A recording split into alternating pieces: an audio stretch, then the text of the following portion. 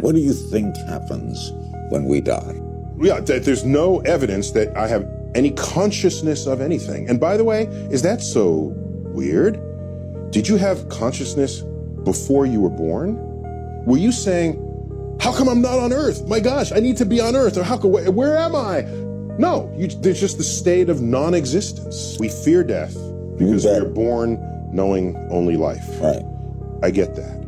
However, I take another view, because I've been asked, if you could live forever, would you?